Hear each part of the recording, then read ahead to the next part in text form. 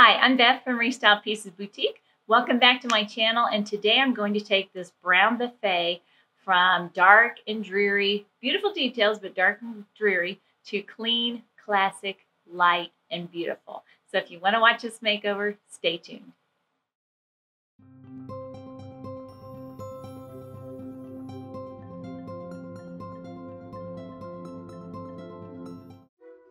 As with all my makeovers, I start by taking off the hardware first. I love this hardware on this piece. It has beautiful, vintage looking, detailed hardware, just like all the details on the piece. But in order to clean it well, I feel like I need to take off the hardware. So that's what I'm doing here.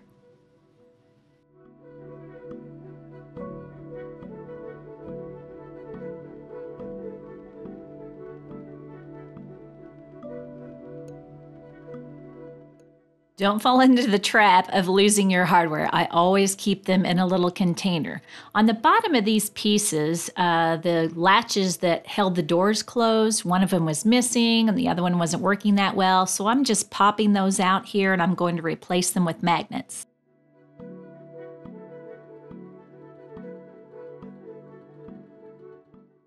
And now it's time to clean. I'm taking my Pure Power from Farmhouse Paint and I'm just giving it a good cleaning with a brush and with the cleaner and a rag.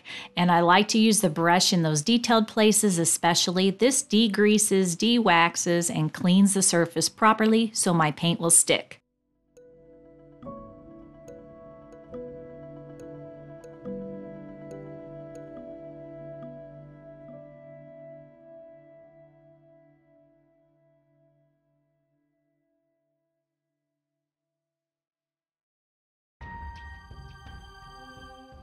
Here I'm using two furniture dollies with a piece of plywood on the top of each one. I like to place the plywood on there and I use one on one side of the piece underneath this piece and the other on the other side of the piece. And I also need help with flipping it, so I made my husband put his slippers on. He's not real thrilled about you seeing his slippers on the video, but he'll get over it. And I can turn it on its back to get it cleaned.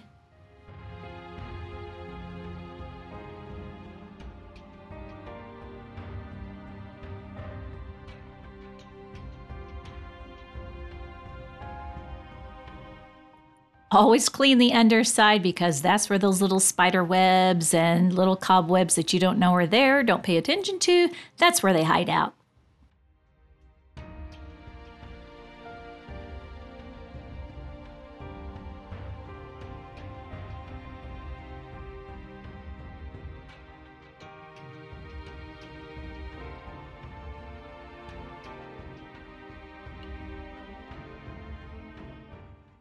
And here I'm just taking some wood glue because this trim piece at the bottom of one of the cabinets was loose.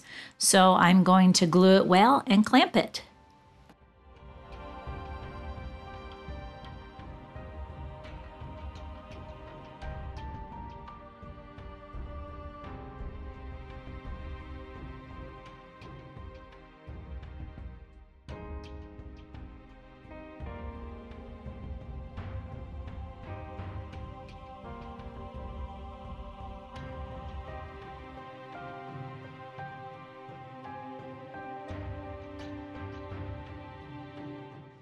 You can see me flinch sometimes when I put these clamps on because I don't want them too tight, because if you get them too tight, you run the risk of cracking your piece of wood that you have the clamp on. So I'm always a little careful.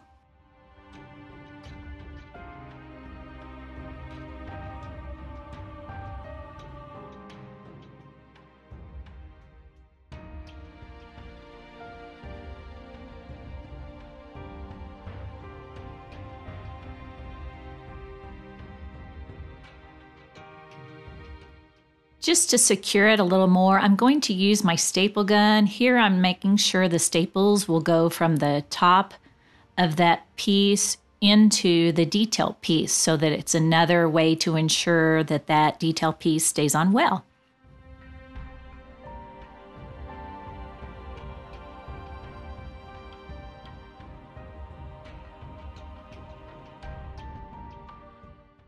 When I took the pieces off of the door and the bottom of this trim piece, it left a little hole. So I'm using this sculpt wood putty. It comes in A and B parts, just like Quickwood. It's a little differently. It's a lot more malleable and smoother. And I'm just filling in those places on the bottom of the cabinet door and on the bottom of the frame. Here you can see that my runner is broken and I am measuring carefully so that I can replace the runner. I took off the runner and I'm just going to buy a piece of wood and cut it to size.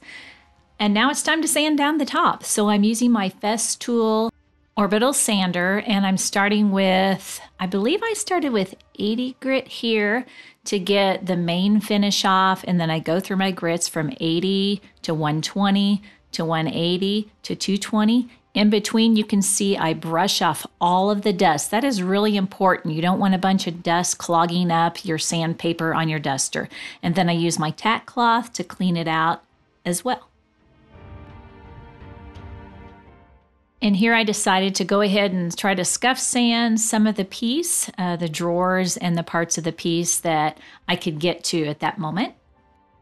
I also felt like the outsides of the drawers needed some sanding down. They just needed a little refresh.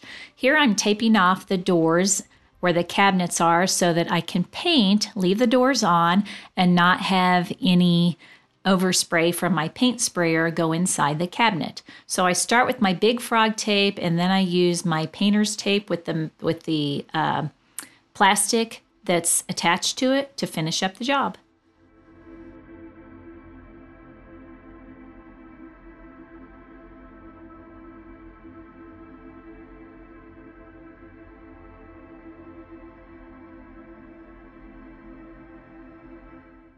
Next, I'm using my painter's tape with plastic to cover up the drawers. Because these drawers are flush with the frame, I like to cover them up with plastic, go ahead and put them in my piece, and spray with my drawers in.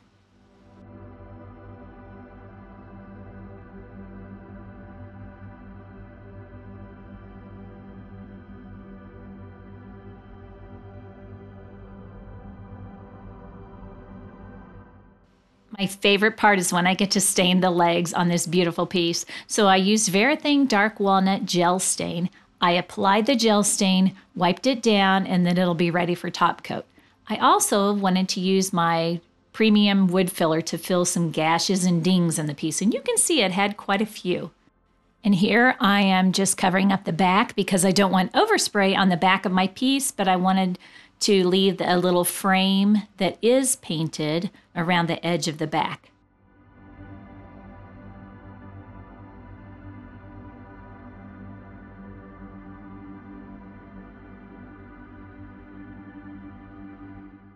As you can see here, I use delicate purple tape so I don't mess up my stain job on the legs. Then I use aluminum foil and frog tape and make sure I cover that tape, those legs up very well so that they do not get any paint on them when I spray. And here I'm just sanding down those spots where I fixed the dents and dings and wiping it back. Ready to prime. I'm so happy to get to this point. There were so many repairs and things to do on this piece. I am using Kills Restoration Primer. I did add a little bit of water and I ran it through a paint strainers to make sure it's nice and smooth. So here I am testing it on the cardboard. You saw that a moment ago, and I'm doing the first coat of primer. It's going on smoothly, and I can't wait to get the color on after this.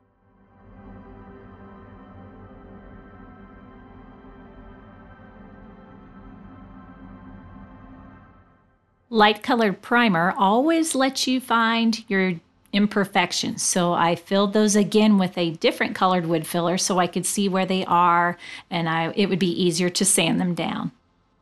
Next, I'm using Quickwood to repair the top of this detail. It had some gouges in the back and wasn't all the way perfect, so I just used that two-part putty, mixed it together, and filled those spots. I'm also filling some little spots up here on the detail on the top.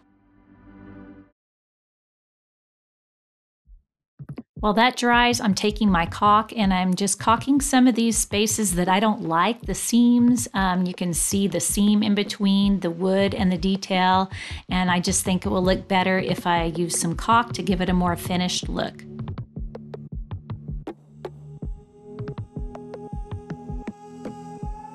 After that wood filler dries completely, I'm sanding down those spots so that it can be smooth.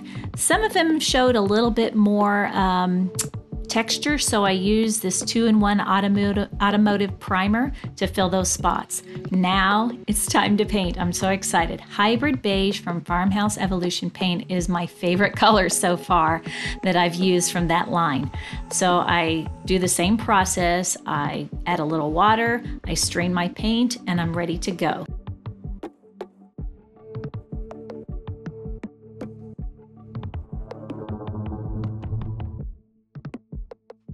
If you're enjoying my channel, I'd really appreciate it if you would subscribe, leave a like or a comment. I love to hear what people think and interact with you. And you will get notified when new videos come out.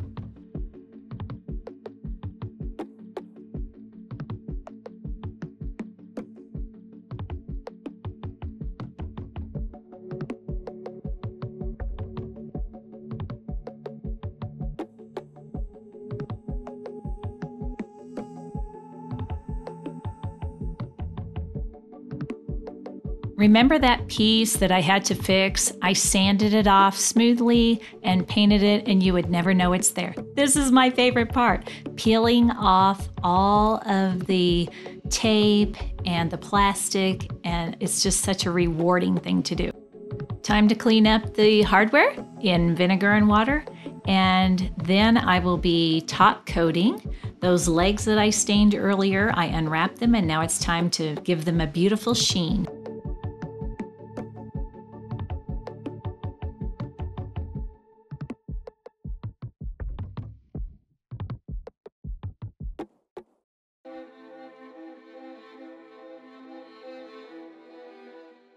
Once the hardware's clean, I attach that back to the piece, and then it's time to give the drawers a little touch of extra love. I love putting drawer liners in my drawers. They just coordinate so beautifully with the colors that I paint the piece in, and it's just a little added extra beautiful touch.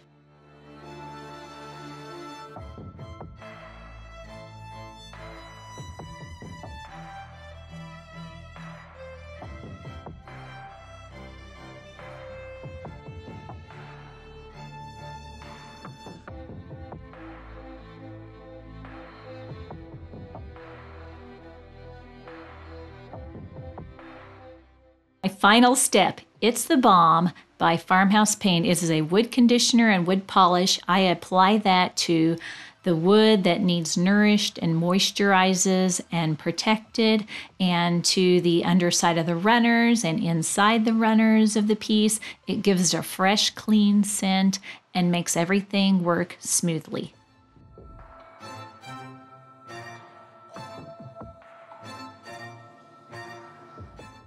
And here is the final result. Beautiful, light with those dark walnut legs. If it doesn't sell quickly, I may just keep this piece because I love it.